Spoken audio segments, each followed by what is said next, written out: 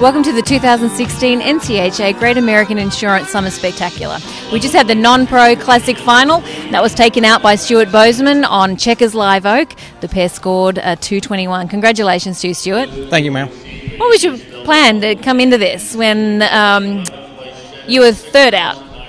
Well, I know that mare has it entered to win on cutting, and we just were talking up there in the cow box. We picked as good a cows as we thought we could, and just was be relaxed and cut them clean. And if you got a chance to really show her. And she's been trying to be good up here every time I've ever showed her, and I've just had something little always happen. So, describe your run to us as you went through it cow by cow.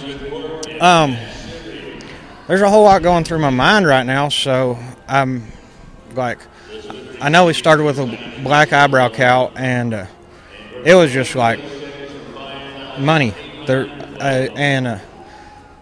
Every turn she just got where I could kick her harder, and she was just stopping harder and getting brighter. And then when the cow slowed down, I slowed down, and she come back, and we just had a whole lot of turns and big stops and stuff. And that was the first cow. Second cow is a blur. It wasn't my best cow. I don't even remember what it was, but I know I got it cut real clean, and it was my run's building. I turned around, and I think I had about 35 seconds left when I was going to cut my third cow, and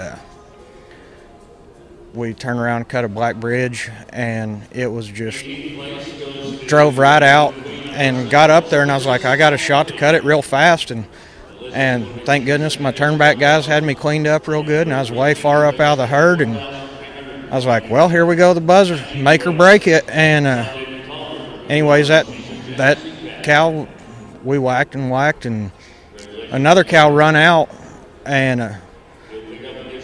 I thought I was way out of the herd, but they reviewed my run and didn't change the score, and I mean, it's what it was, and it is the best run I've ever had in here, and easily the best run I've ever had on her. So you had to hold your breath for a while there. How did that feel?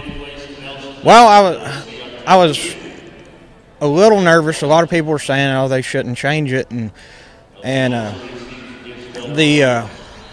so after the first set, I was okay, I just have 12 or 13 horses to be nervous about, and it seemed like that second set of cattle was a little not as good a set of cattle, and everybody just didn't have very good luck, and I know there's probably 5 horses in there that had a real legit shot of beating me, and nobody ever got that magic run going. So all right, now this is your first finals as an adult competitor. Yeah.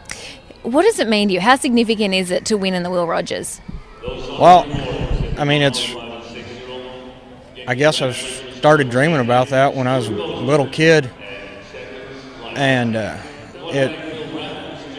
I've been here on other horses, never got out of the second round, never made a semifinals, and her, I showed her here Super Stakes her 4-year-old year, and had bad luck, and I'd make a few little finals on her, and Grant and Mackie both told me, they're don't sell that horse, you won't have another one like her. And I always thought, man, it'd mean the world to me, because it's what I work at. I mean, I farm and ranch and train my own horses, and it's I devote time to it, and so it means the world to me having a horse that nice and getting it done. Now, you trained this horse, didn't you? Yes, ma'am. So how does that feel, knowing that a horse you trained, you just won on in the Will Rogers? It's I don't have any idea what I'm supposed to be feeling right now, because I've never been in this situation, but it feels real nice. Doesn't get any better, huh? No. Well, thanks very much for joining us. Congratulations. You're welcome. Thank you.